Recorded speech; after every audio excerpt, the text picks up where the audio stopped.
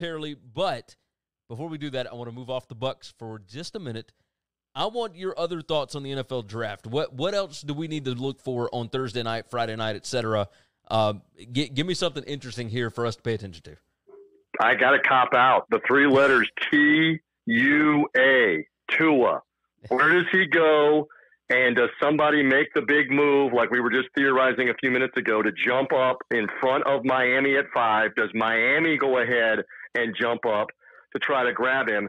And look, you talk, Chris, about these different personnel guys. I was just watching ESPN a little while ago, and I'm listening to Mike Tannenbaum, who was deposed, dumped by the Miami Dolphins for a bunch of bad personnel moves, who's on the air talking about how there's no comparison. You take Justin Herbert and you don't take Tua Tagovailoa, and I'm just laughing like I'm laughing right now. Did we watch the same games? Did we watch Justin Herbert struggle in the Pac-12 for a lot of the last couple of years? At times looks great, but a lot of times struggle. And we look at a Tua who was lethal in the SEC, the highest level of football in college football, and we're going to compare those two guys and say, take Justin Herbert because he's the prototype 6'5" quarterback with the bigger arm. Please. To me, it's ridiculous. It's idiotic that you would take Herbert first. And I think the Dolphins or someone else may be jumping into that top 5 to grab him. That's what I'm most intrigued about early on in this draft. And who is that? And from there, let's just see how the rest of the first round starts to unfold. I'm obviously very curious about whether the Bucs can get an offensive lineman. Do they trade up? Do they trade back? But they're the receivers, Jerry Jeudy, Henry Ruggs, CeeDee Lamb, your guy Justin Jefferson out of LSU. How many receivers are going in this first round? Is it 4 of them? Is it 5 of them? How many of them go quickly in the top 10? Is there a run on receivers in the top 10, top 15? We'll see. We'll see what that's what's going to be amazing. I will leave you with this. We always think we have it figured out in the NFL draft and know what teams are going to do. And then, like I was watching the other night in the '89 draft, everybody thought Tony Mandrich was going to be the greatest tackle to play pro football, and ESPN was replaying the '89 draft, and the Packers end up taking Tony Mandrich instead of taking Barry Sanders. And the Detroit Lions said, thank you very much, and Barry Sanders is in the Hall of Fame. So we think we know, but really we don't know, and with a lot of these guys. And so that's part of the drama, part of the reality TV, for sure. You got that right. This is, it is being billed as one of the most unpredictable drafts that we have ever had, and I cannot wait for it. I can't wait to see what your Bucs do. I can't wait to see what anybody else does. So yes, we're all interested. And again, if that Chicago Bulls debut documentary the other night, which was phenomenal, where we already know what's going to happen, the Bulls win the championship in the last dance, right, in the 10-part series. But the debut episode had 6.5 million people watching. Incredible. For something where we know what's going to happen. And now we got something where we don't know what's going to happen on Thursday night. We don't know who's going to trade and who does what. There's going to be 15 or 20 million people that are going to be watching this tomorrow night. It's going to be crazy. It's going to be college football playoff numbers. It's going to be insane. And I cannot wait for it. TJ, you are the best. Everybody go find him on Twitter, at Buck Sideline Guy. He is the host of the 3 Dog Thursday podcast. You can find that on Twitter, at 3 Dog Thursday. TJ, you are a blast. Thank you so much for jumping in, brother. Winning cures everything, dudes. I always love being with you. Yes, on 3 Dog Thursday, find the podcast. Lots more on the draft, on some gambling odds, on the Alabama guys, and more on 3 Dog Thursday. So thank you for that plug. Viva la draft, the NFL coming up. We're looking forward to that. Always great to be with you. See you later. Of course. Be good, brother. TJ Rives. Good gracious. Yes, everybody go follow him at Buck Sideline Guy, at 3 Dog Thursday on Twitter, and make sure you subscribe to his podcast. He's he does it all. He does it all. He's also hosting the official Bucks Draft radio show on their flagship station and on the Buccaneers app. So if you want to follow in on the Bucks, you can go knock that out. Chris, is there anything else we need to hit today? I hadn't seen any breaking news here lately. Got a little breaking news right now. Do we? A little sports related. Okay.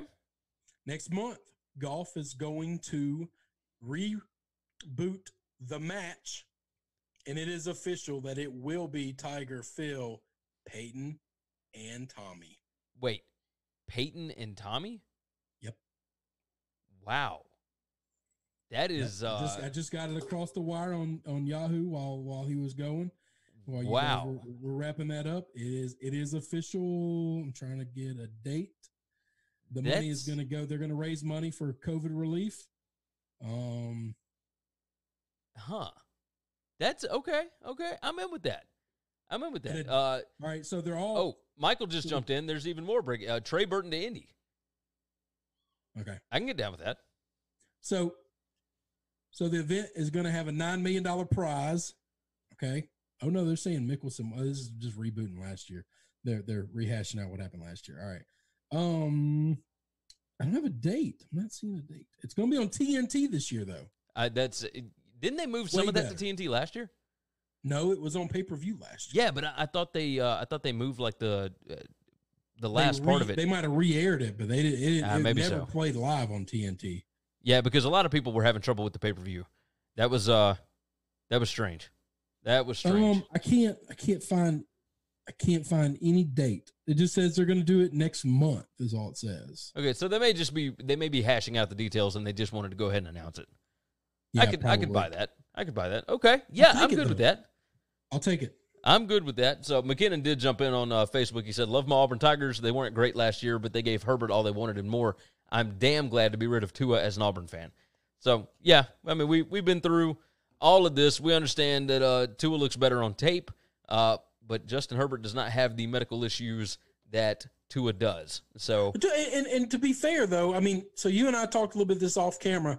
Tua has more issues than medical for non-college football fans, and we assume because we cater to all football and we love all football, these NFL locker rooms are not that, okay?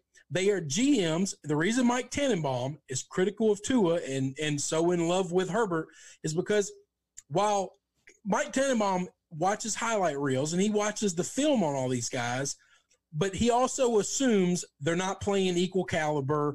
You know, they're not playing with equal caliber either. So while the talent in the SEC is better, it's really only better at the top.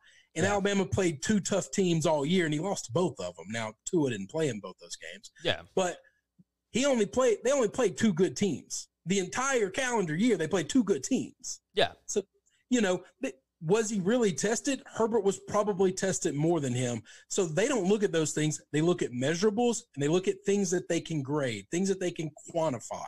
All right? And if you listen to Mike Lombardi, I'm going to give him a spiel, and I'm pretty much going to regurgitate as much of it as I can.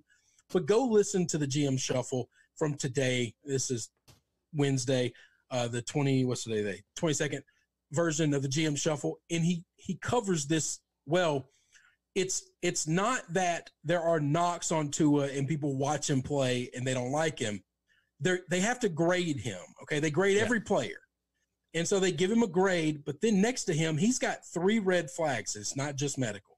He's got medical. It's going to give him an X. He's got a U for being undersized. And immediately everyone starts saying, whoa, we got all these other quarterbacks that are undersized too. Outside of Drew Brees, none of those quarterbacks have been great, okay? We thought Baker wasn't going to be bad and the size wasn't going to affect him, and then we realized, maybe he's not as great as we thought they were.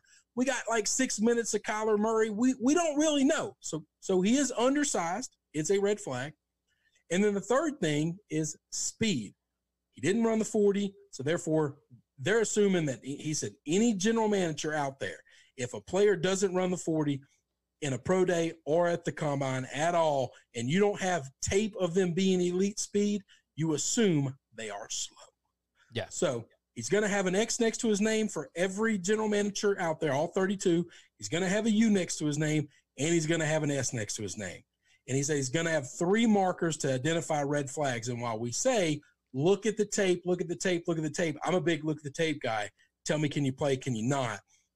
I understand these people that say, when I watch his highlight reels, I can make anybody look good in a highlight reel. Yeah. And I don't really know all of these guys he's playing against because TJ brought it up. It's not apples to apples like it is in the NFL. You can look like a badass offensive lineman when you got to play against all these soft teams, you know. But when you play against Clemson, how did you look? Well, I got 1 tape.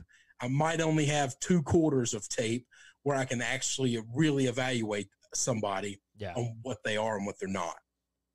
It's hard to do. It's really hard to do. It really is. Why you have to measure. It's why they check all these other things. That is also the reason you get Mitchell Trubisky over Deshaun Watson. Deshaun Watson. That's why. It's why Patrick Mahomes goes 12 instead of, top 5. Well, the argument is really Mitchell and Watson. It wasn't really Mahomes. Mahomes had red flags too. Yeah, that's what I'm saying. A lot of things with him. But the biggest thing is while what hurt Mahomes was strictly the fact of Texas Tech. That's it. The stink of Texas Tech of how great was he. Every quarterback that has played there for the last 20 years has put up gaudy numbers, and none of them have been good pros. Yeah, I think you're right. So there's a stigma there that hurt Mahomes. I get that. That stigma was not there for Watson. But they saw Watson's tape, and everybody inside said Watson's better than him, but he's got markers next to him. He's got red flags.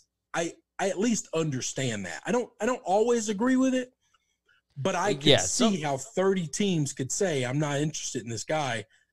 Now it only takes 1 or 2 teams to be interested in him and say, I'm going up and getting him. Yeah. No, that's 100% true. McKinnon jumped in. He asked GM Shuffle podcast. Yes, GM Shuffle. GM Shuffle podcast. I give him a plug.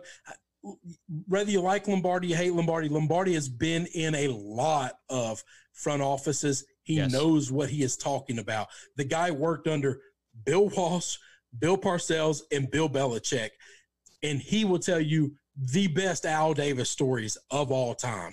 His favorite draft that he gets criticized for relentlessly is the Jamarcus Russell draft. And people criticized him for the Jamarcus Russell because he was a front office guy during that time for the Raiders. And he said, I wasn't even in the building. Al sent me on an errand because he knew I wouldn't let him make the pick. Lane Kiffin, 2 hours before that draft, great story, is calling up Lombardi, knowing Lombardi's going to get fired as soon as this draft is over with, saying, how can we talk him out of this? How can we talk him out of this? And that's just one of those situations where the owner said, it's my team. It's my team, and I want this guy, and I don't care what every scout, every coach, every professional that says, I don't care. I'm getting my guy. Yeah. Yeah, you're right. You are 100% right. Michael jumped in on Twitch. He said, I wouldn't take either early. Teams are just too desperate for quarterbacks. Yeah. I mean, you need to build the team around the quarterback before you even get the quarterback. So it's why the Dolphins don't need a quarterback. Where none of these guys are great. We assume that there's a great quarterback that comes out of every draft, and there's a world in which neither one of these guys turns into Watson or Mahomes, and they all are Trubisky. And we need to remember that that's a possibility. That Baker Mayfield, Sam Darnold, Josh Rosen draft that we all thought was going to be all 3 big quarterbacks. Could it be Eli, Rivers, and Ben? Hell no.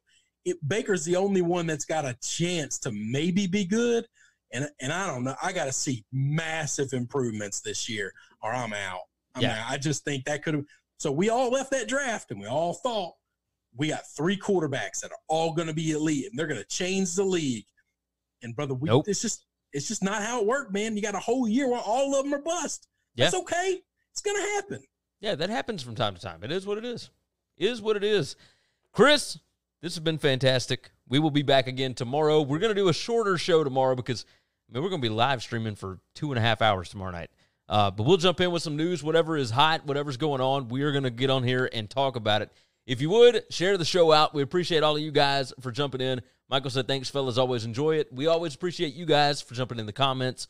You help make this show run on a daily basis. We definitely we do appreciate it. Share it out. Tell somebody about it. Yes. Thank you. Yes. Leave a nice review. Make sure you are subscribed to the podcast. Subscribe on Facebook, Periscope, Twitch, and YouTube, and the podcast, of course. Subscribe everywhere. Do all that thing. We're going to go ahead and get out of here, I believe. There's still people jumping in the chat, but you guys can keep talking. Do your thing. We appreciate you guys. Go to winningcureseverything.com. We will see you all again tomorrow. Thanks for checking out Winning Cures Everything. If you want to keep up with us, hit subscribe on YouTube or your favorite podcast app. Visit the website at winningcureseverything.com, or you can like us on Facebook or follow us at Winning Cures, at Gary WCE, or at Chris B. Giannini on Twitter. Share out the show. Leave a